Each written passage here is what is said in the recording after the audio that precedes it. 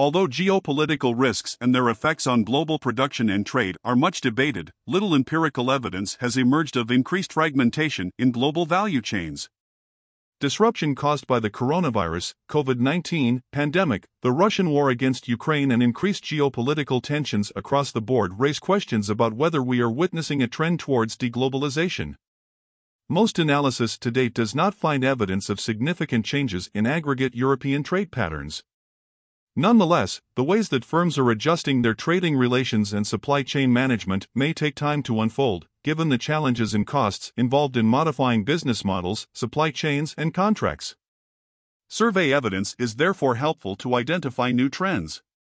To this end, the European Bank for Reconstruction and Development, EBRD, the Banca d'Italia, the Deutsche Bundesbank and others have recently conducted surveys asking firms about supply chain risks.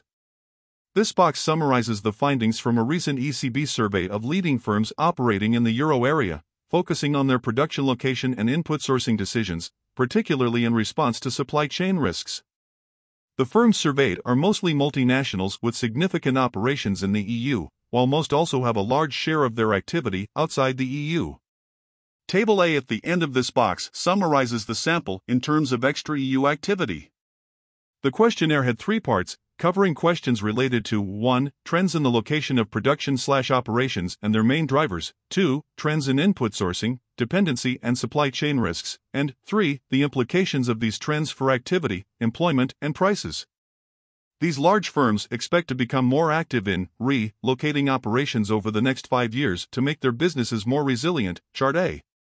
Companies were asked how the location of their production/operations had changed over the last 5 years and how they expected it to evolve over the next 5 years. The replies indicate higher shares of firms expecting to relocate more production both into and out of the EU in the next 5 years than in the previous 5 years. But there is still a higher proportion of companies expecting to move production out of the EU than into the EU. A higher share of firms also said that they expected a tendency to 1. Relocate more production geographically closer to the final production site or country of sales, nearshoring, 2. Diversify operations to a greater extent across countries, and/or 3. Relocate more production within/into countries politically closer to the main country of sales, friendshoring, in the next 5 years than in the last 5 years. The nearshoring of production, or producing local for local, was already a fairly common trend which is now expected to intensify.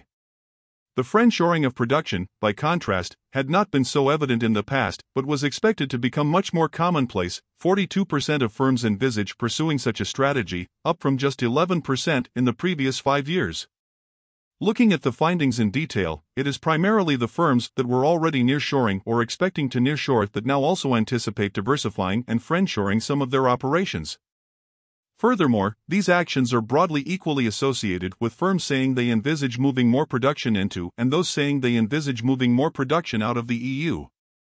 Geopolitical risk was the most frequently cited factor behind decisions to relocate production into the EU, while demand and cost factors motivate moves out of the EU. Chart B.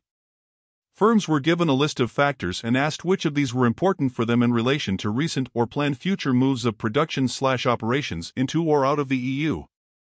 Almost half cited geopolitical risk/uncertainty as an important factor relating to recent or planned future moves into the EU. This highlights a shift in firms' priorities from simply focusing on cutting costs or improving efficiency to also factoring resilience into their decisions. The next most important factor for moving into the EU was climate change, transition to net zero. Regulation, financial incentives, and local content requirements were, broadly speaking, equally likely to be factors relevant for moves into or out of the EU. At the same time, labor, costs/shortages/skills, energy costs, and the changing geographical distribution of sales were the main factors for moving production out of the EU. As regards input sourcing, firms expect to increasingly nearshore, diversify, and/or friendshore their supply chains in the next 5 years, with some increase in the share of sourcing from inside the EU. Chart C. Companies were asked how the geographical distribution of their cross-border sourcing of inputs had changed in the last 5 years and how they expected it to evolve in the next 5 years. The replies indicate that a higher share of firms expect to increasingly source inputs from inside the EU in the next 5 years than in the last 5 years, while there was no increase in the share of companies saying they expected to source more inputs from outside the EU.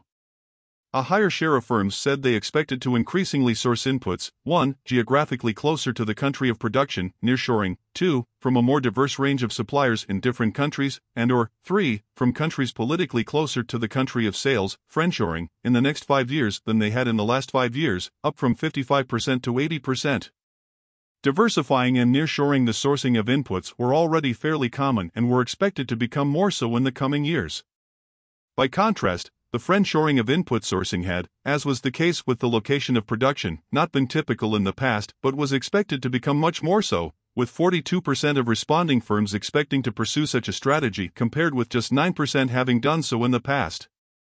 The increase in the share of firms expecting to pursue any or all of these strategies was negligible among firms who also said they envisaged sourcing more inputs from outside the EU, but it was significant for firms who also said they expected to source more inputs from inside the EU.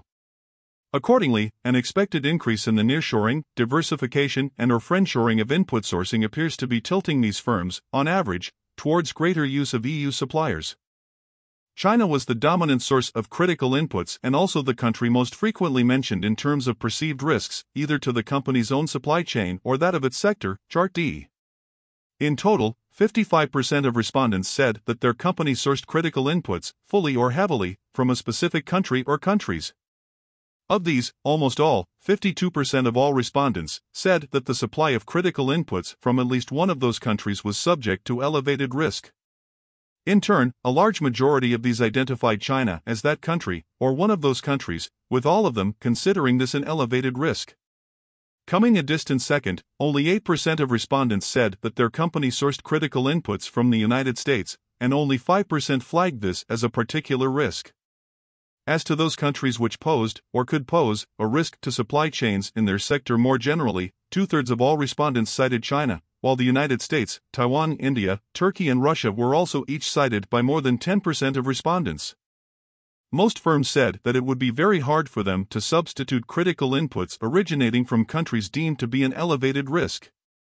Among the respondents who said that their company sourced critical inputs, heavily or fully, from a specific country they considered an elevated risk, almost 2/3 said that if those critical inputs were suddenly no longer available, replacing them with inputs originating from elsewhere would be very hard, while nearly 1/3 said it would be hard. Chart E, Panel A.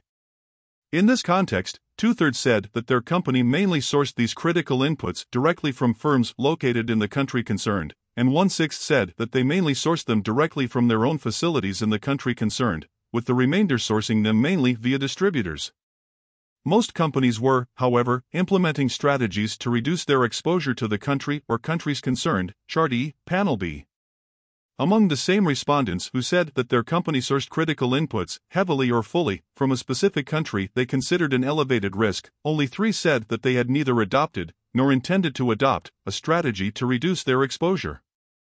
Almost 40% said that they were pursuing a strategy to mostly source the same inputs from other countries outside the EU, 20% that they were pursuing a strategy to mostly source the same inputs from other countries inside the EU, while 15% said that they were pursuing other strategies, such as holding more inventory, diversifying their input sources, monitoring risk more closely, changing the composition of their products, or closing down some production capacity. Just under 20% had not yet adopted a strategy but were considering doing so in the near future.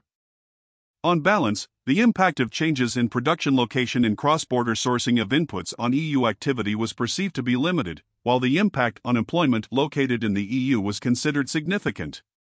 Companies were asked to assess the impact of changes in production location and cross-border input sourcing on their company's activity, employment and selling prices in the EU in the last 5 years, Chart F, Panel A, and what they expected in the next 5 years, Chart F, Panel B.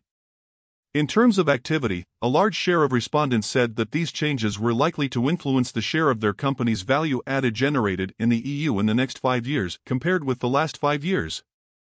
That said, those anticipating higher and lower shares broadly balanced out.